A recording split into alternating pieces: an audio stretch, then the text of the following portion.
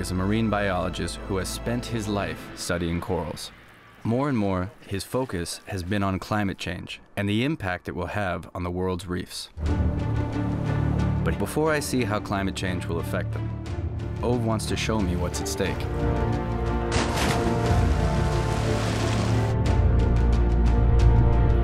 What greets me under the surface of the water blows my mind.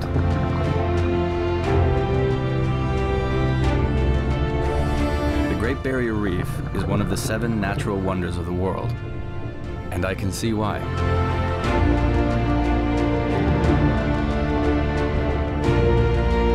And when I look closer, I see that reefs are supporting all of this life, providing food, shelter, and places to hide from predators. I'm realizing how interconnected everything is. Though they make up less than 1% of the ocean floor, reefs support 1/4 of all marine species. If climate change will alter the reefs, is all this life under threat?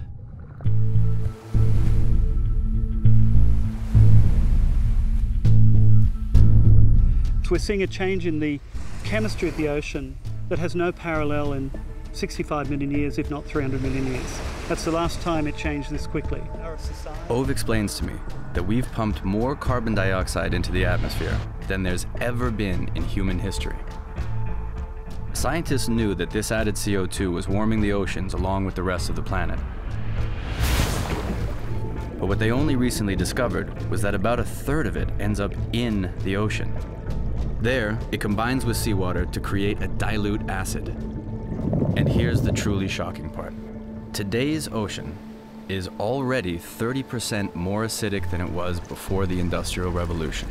And here's the kicker. It takes 10,000 years or more to reverse the changes that we've made already.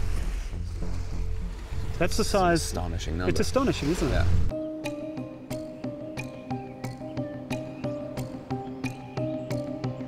You're looking at an experiment we've been running over the last 12 months, and this experiment has been exposing parts of coral reefs to warmer and more acidic oceans.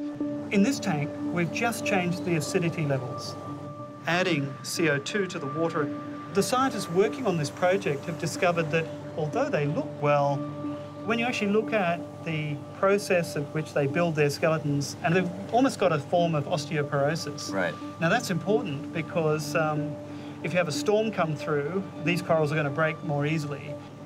And so when you look at this next tank, now exposed to 12 months of 4 degrees Celsius above where it is today. And what you see here is that most of the corals are dead. Any coral that survived is bleached. You can see that. Dramatic, frankly. Ove tells me that coral is actually an animal, and that inside its tissue, there are tiny brown algal-like organisms that provide up to 90% of the coral's energy. When the water gets too warm, the coral expels these organisms, becoming a ghostly white. That's bleaching. So we've changed the acidity, changed the temperature, but what happens when we change both? Oh my God. This to me looks like death. Truly shocking. The stuff that we're not seeing is not that you didn't put it in here, it's that it's dissolved. It's gone. It's gone. And it's this. Yep, it's sand. And that's the future we're on right now. Keep pumping CO2 into the atmosphere, this is what we're going to get. What I see next makes me realize how close this threat is. Footage coming in from the northern sections of the Great Barrier Reef shows widespread bleaching already underway. That is far worse than I thought it was. In some regions, parts of the reef have already died and been taken over by the slime that Ove showed me in his future scenario tanks. One of the 7 natural wonders of the world is disappearing before our eyes, and with it, the support system for millions of sea creatures. Up to this bleaching event, how much of the world's corals were lost? In the Caribbean, it's very clear that we have lost probably 80% of corals since the 1970s. Hold on. 80% of the corals in the Caribbean are already gone? That's right. I think you can safely say that we've probably lost 40 to 50% of corals across the planet in the last 50 years. Yeah. Within 20 or 30 years' time, you don't have coral anymore. If we just continue as we're going right now, coral reefs will cease to exist by mid-century of this century. Yep. 35 years from now.